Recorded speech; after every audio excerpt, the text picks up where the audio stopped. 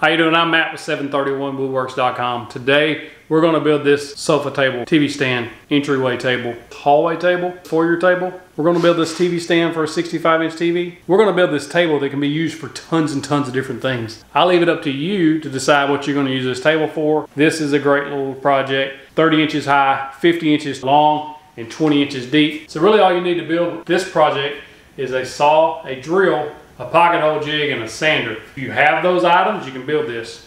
Now, what will make your life easier is if you have a miter saw and a table saw. But if you don't have those, don't worry, you can still build this. It'll just be a little more challenging on you, mainly just to get these cut square is going to be your main challenge. And also the angles back here on the X, but this X doesn't have to be there. You can totally leave that out. So let's get started. First thing we're going to do is cut the legs out. This sofa table is going to be 30 inches tall. So I want my legs to be 28.5 inches tall because the top is 1.5 inches thick. So that gives us 30 inch total height. What I'm going to do is I just got some #1 grade 2x4s. This is yellow pine. You can use whatever you want. I would not use the stud material. They're usually a little worse off. I'm going to cut around some knots, but I'm going to make 4 legs at 28.5 inches long, and then we're going to cut our top out. I always like to take the end.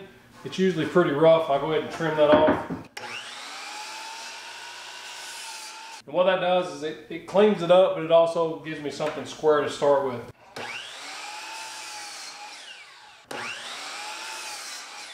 All I did was cut that knot out. I don't want that bad piece. The easiest way to get 4 equal pieces is to go ahead and line them up right here. If you have your miter saw, I like to flush this end up, make sure it's nice and flush, and then I'll just move it until the blade just touches. Make sure that's flush, and you can move it out of the way. That's going to give you an equal cut. I'll do that 3 more times. 4 legs. So I got my 4 legs cut out. When you buy construction grade lumber, it has a rounded over edge from the factory. If you want to keep that, that's fine. There's nothing wrong with that. When you join them, just know that there's going to be that little gap that shows there. Still nothing wrong with that. However, I'm going to go ahead and take the edge off of these, and I also want to make sure that they're perfectly square. And the way I do that is I joint with my table saw. If you have seen those videos, I've got a video specifically about how to joint with a table saw using a straight edge, which is this Stanley 4-foot level. What you do is you need something straight to reference off of so that this edge is straight.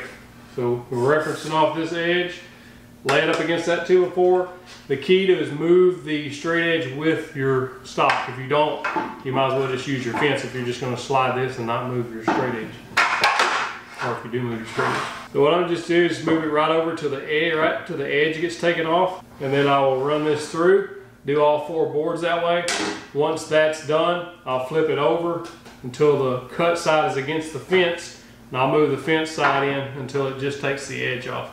And we'll do all 4 that way, and we'll get them all squared up.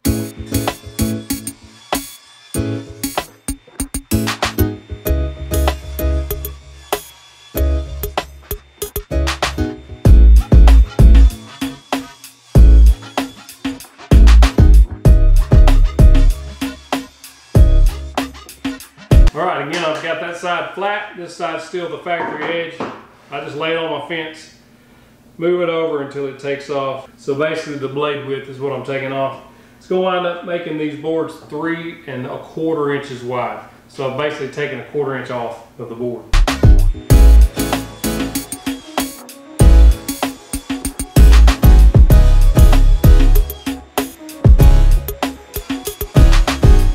If I know I want my table 50 inches, the top 50 inches, and I want a little overhang on each end, let's say 3-inch overhang, this is the best way, easiest way I know to do it. So you just line these boards up, pretend that the table is upside down at this point.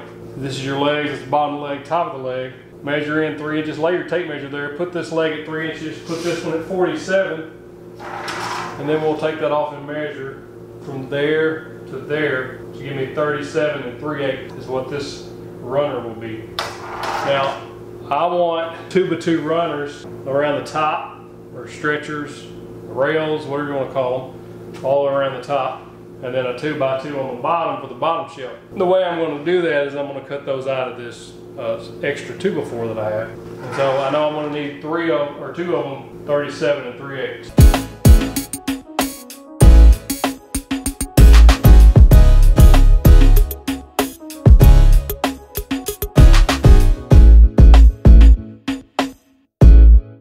for assembly of the frame anyway. So the tabletop is pretty simple. It's just pocket hole construction, which is what this is. And a lot of people don't like pocket hole. A lot of people disagree with using pocket holes. They don't like it, but I do, and I build a ton of stuff out of pocket holes, and I've got personal furniture in my house that I built with pocket holes, and it's holding up very well. So I don't have any problem with them. Are they heirloom pieces? Probably not. But will they work? Absolutely. And they look good. What we're going to do is go ahead and assemble everything. You need a nice flat area to assemble this stuff on. If you don't have that, find it. Because if you don't have a flat area, what'll wind up happening is one of these legs will be lower than the other.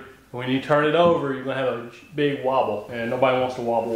So what I like to do is just get everything set up. I'm going to take a little bit of glue in each one of these joints. I'm using 2.5-inch pocket hole screws when I drill this away. But when I drill this away into this, I like to use 2-inch screws just because I don't want it to bust through this side.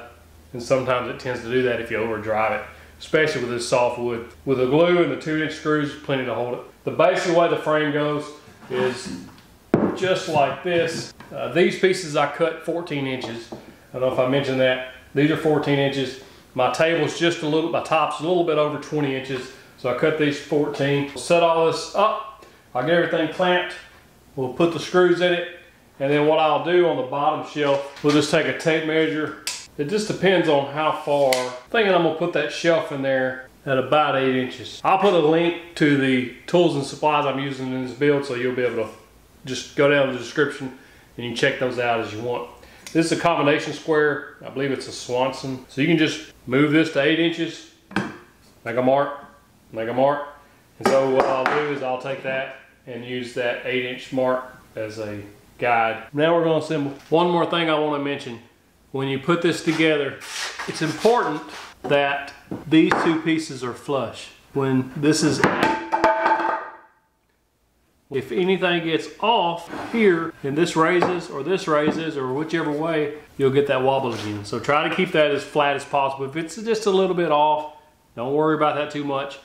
But if it is off a lot, then it's going to cause you some issues. So keep that in mind. Again, that's why you got a flat space to work on. Just try to keep everything nice and snug while you put it together. You don't have to go crazy with the glue, just enough to stick.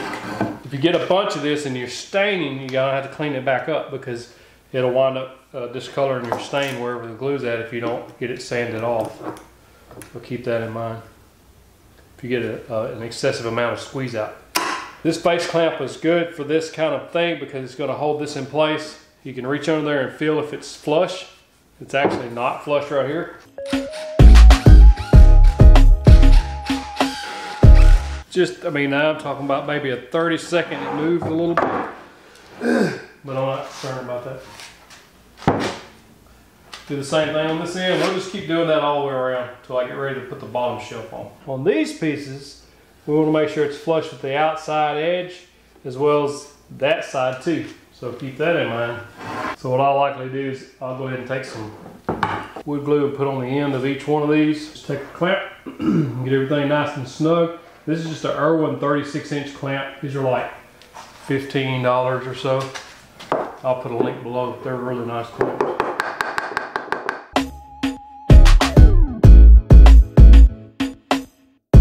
Alright, so I'm going to go ahead and put this bottom piece on. There's an X that's going to go in the back. So I want to make sure that I have enough room that it'll actually look okay. So I don't want this way down here and there'll be like a tiny X. I think I'm going to set my combination square at 5 inches. So I did put one piece in the middle here. That's to attach the tabletop. When I get ready to put my tabletop fasteners on. That's a step later. That's good for it. Set my combination square at 5 inches. So I'm just going to hold it to the bottom. If it needs to move, I'll just take my little mallet. Make sure this stays square and that it's barely touching right there. This face clamp will hold it flush on each side. So that's not something I have to be concerned with. One thing you can do is you can actually just hold it at 5 inches and mark it so that you know about where it's going to go. And that's the bottom that's going to the 5-inch mark.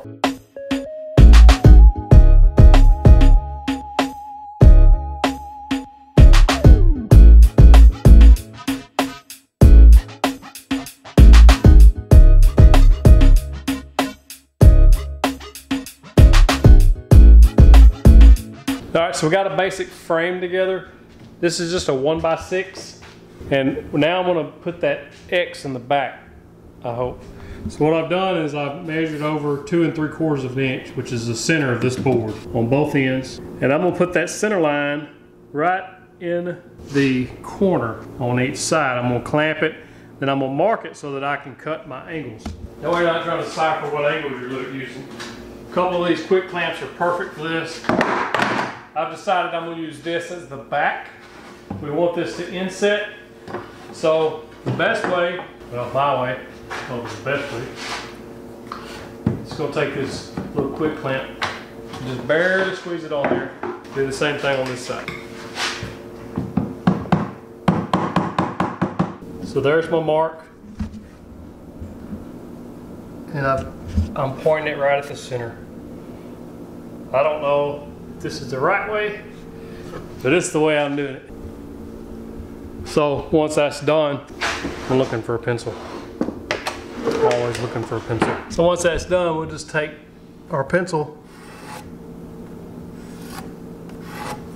That should be our cut. We'll cut that out. It should fit right in there. We're gonna try it anyway. See what happens.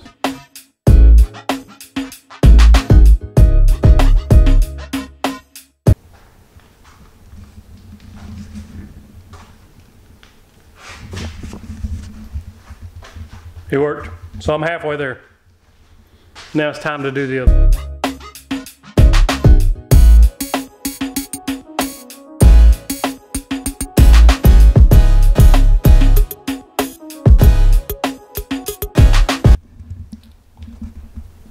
So I got it cut out. You got those angles. Just mark them. It's very simple. Just hold it up there and mark it. What you saw me do is hold this one up there behind this one. Mark my angles, and then I marked these cuts, but I also made a mark back here on this one so that I would know where these pieces go once they're reinstalled. And how we're going to attach these is pocket holes. I'm just going to take some 1 1/4 pocket hole screws. I'm going to put one here in each corner, and then 2 on each one of those where they join up. That's going to hold it perfect.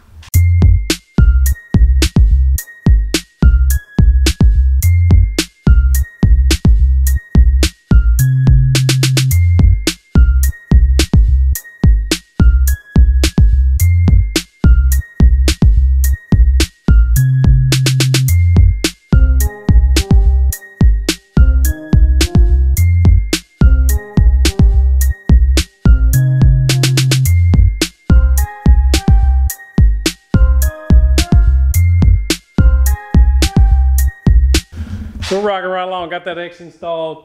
Not a lot to that, that was easier than I thought it was gonna be. If you hold those things up to the back and mark them, get them clamped down with those quick clamps and then mark it, makes it a lot easier. Then you just trim it to the marks to your table saw. I like to sneak up on those cuts, so a lot of times I'll cut it just a little bit long and then trim that as necessary, just tiny bits at a time. Got some pretty tight fits there, so everything's nice and tight. Not only does that add a little extra something than just a square table, adds a little character to it, a little eye-catching piece to it. Not only does it do that, but it also helps shore that thing up, because now you've got an X brace in there and it's going to prevent it from rocking. I don't think that it would have anyway with these on the bottom anyway, but that just gives it some extra support. This thing's going to be solid as a rock. Next thing I'm going to do is put some shelving in here. Well, some more 1x6. I may leave some gaps in there. I have not decided yet. Just kind of winging this as I go. Once this shelf is built, we'll be ready to sand and stain. All right, so now it is time to put the shelf in on the bottom, and that's what I'm gonna do. I'm gonna use 1x6 to do that. 1x6 appearance grade or paint grade. It's a spruce material or spruce wood. It's real soft and it's easy to work with. So we're gonna put that in there, and I'm just gonna run them lengthwise here. So I'm gonna probably use 3. I may have to trim them down. I haven't measured that yet. So I'm gonna use that and lay those in there. And I'm just gonna pocket hole those in. So I'm gonna pocket hole them into the end with the 1 1/4 pocket hole screws, and also on the sides. And if I feel like I need a brace under the middle, I will put that in after the shelf is in.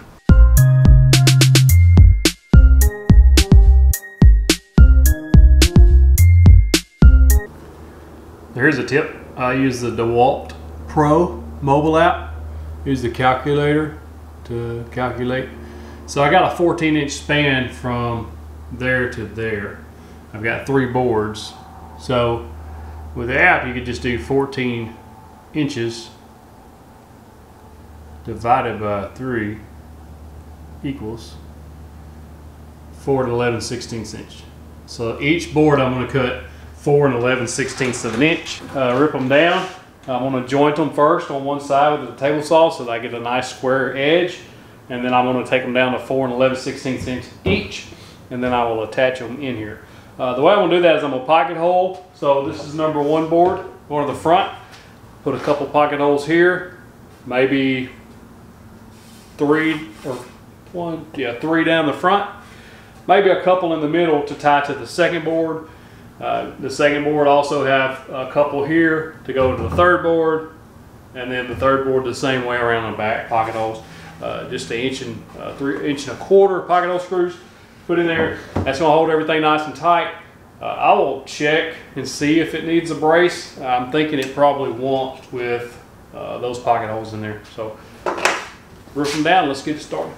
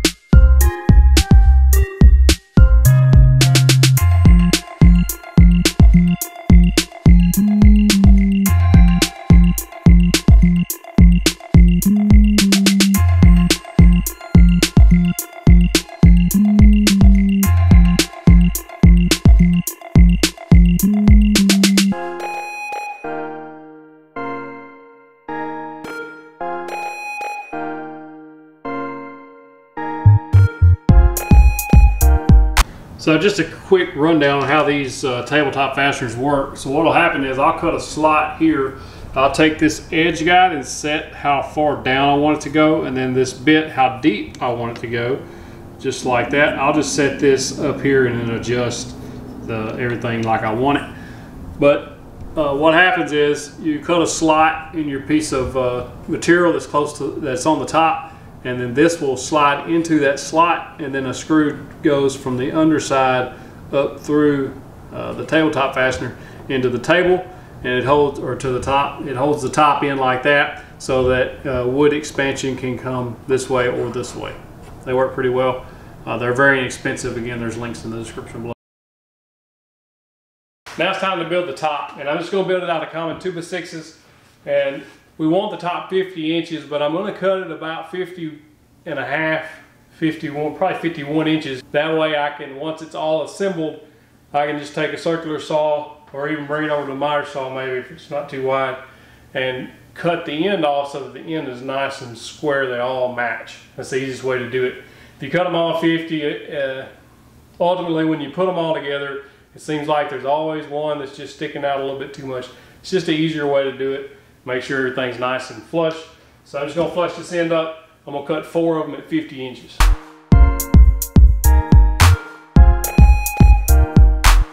I'm going to do the same thing with my 2x6s that I did with my 2x4s.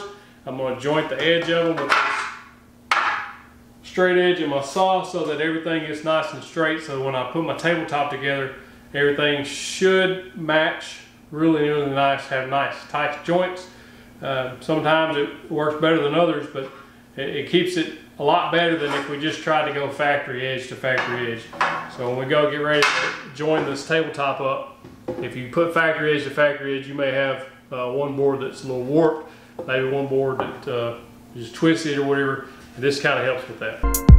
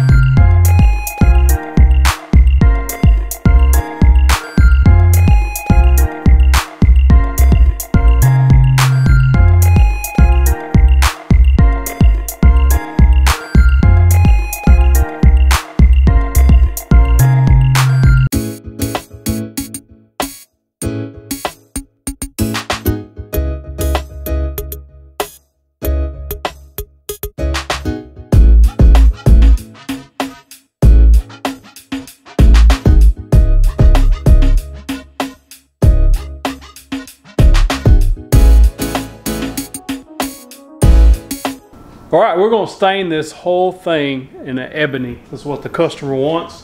We're going with Rust-Oleum ebony stain. The first thing I'm gonna do though is put this Minwax pre-stain conditioner on there. If you've watched any of my videos where I've stained anything at all, you know I'm a believer in that stuff.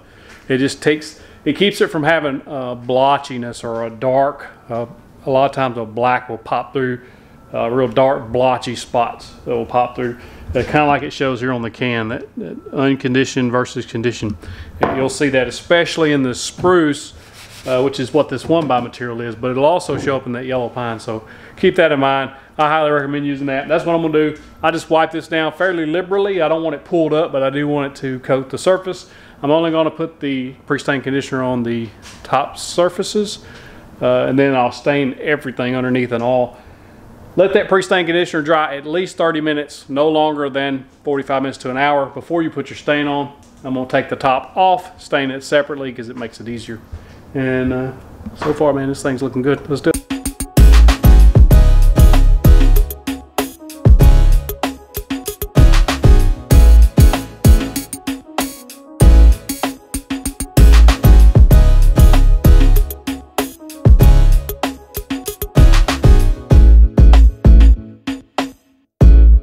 All right, so that's going to dry for about 30 minutes, and while that's drying, I'm going to talk to you about perfection. I would love to be perfect. I would love to create perfection, but I'm an imperfect being, so it's going to happen that I'm not going to be perfect.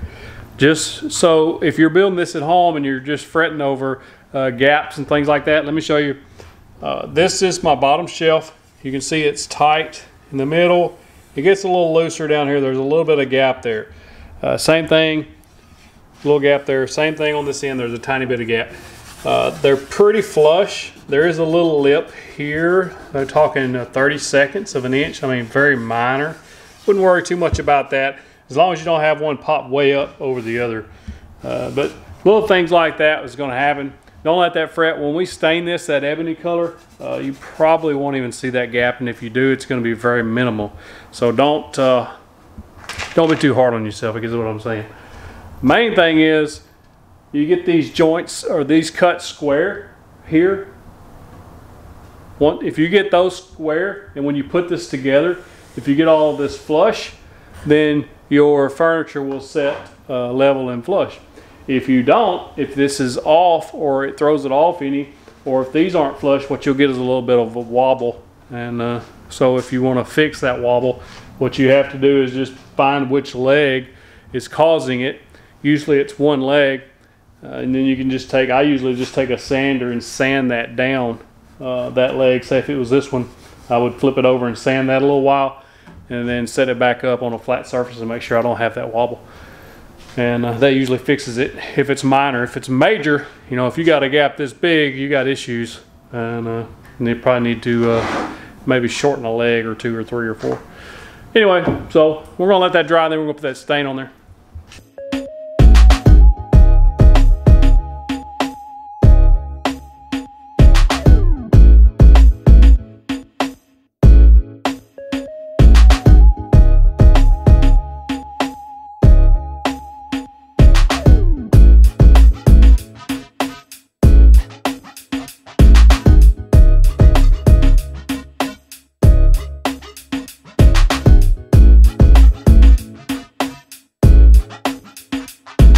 All right, so I've let that stain dry overnight. I know it says dries in 1 hour, but it don't. So I let that dry overnight. Now it's time to put that clear coat on. I'm gonna put 3 coats of this Varathane, water-based polyurethane. I like this because it doesn't leave brush strokes or anything like that. Put a nice thin coat on, and it dries very quickly. Normally, it's really cold here today. It's like 26 degrees out. You got that shop heater on. So I'm gonna put 3 coats on, and then we'll install our tabletop, and yeah, it'll be done after that. So it's coming along nice. I think it's looking good. I like the way that ebony stain turned out. You can see nice wood grain popping through that ebony. It looks really good. And this water-based clear coat's going to put a nice satin finish on this thing. It's going to look really, really nice. Let's do it.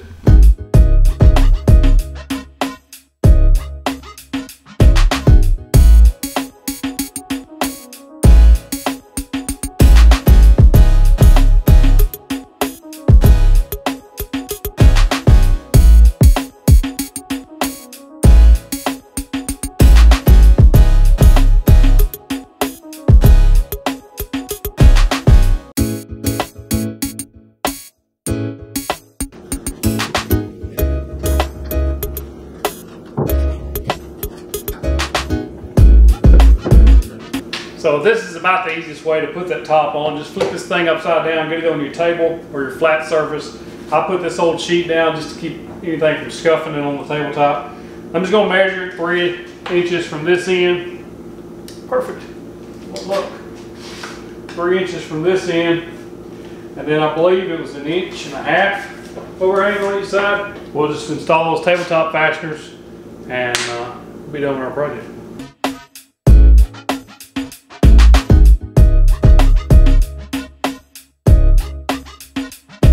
So we're gonna put this tabletop on with these tabletop fasteners. These are very simple to use. You see they're just, some people call them Z-clips or tabletop fasteners. So you just put the solid end into the slotted hole, doesn't matter where, as long as it can move in there. I always pre-drill my holes, I don't want those to split. It doesn't take a lot, just drill a little pilot hole. Then take your Phillips bit with the included screws. They come with these black included screws. There you are. They don't have to be super tight. We're just snugging that up, and I'm gonna do all the rest of them the same way, and then we'll be ready to turn it over.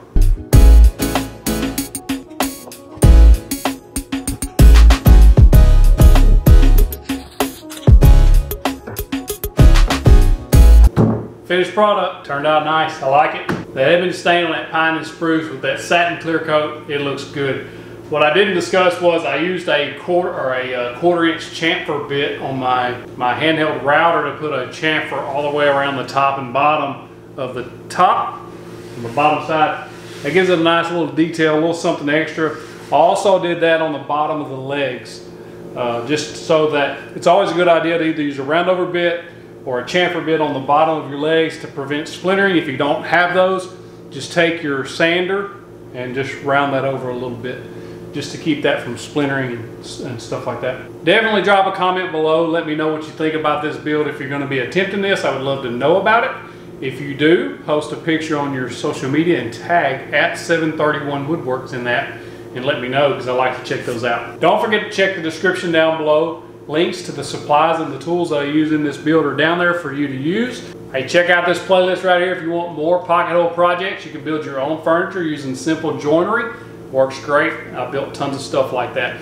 Also, check these cards down below the video here. You'll see t-shirts and things like that. If you buy one of those, it helps support this channel. I really appreciate it. Give you a virtual fist bump for that.